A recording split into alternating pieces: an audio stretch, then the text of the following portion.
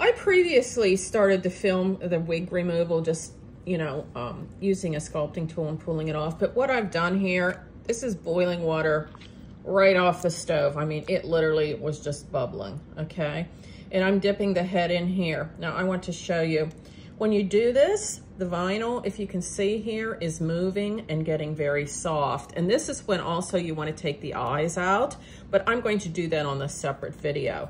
Now, if you've watched other wig removals, they yank and yank and yank, and look here. Ta-da! We're off, okay? No pulling, no tugging, no ripping. So this is the easy way to do it. Just stick that head in boiling water. If you're hesitant about doing it, I've done this many times with vinyl dolls and Bratz dolls. You can let it cool down a little bit if you're more comfortable, you know, just using hot water, but it'll make wig removal so much easier. You can just see how easy that came off. Now there's a residue here.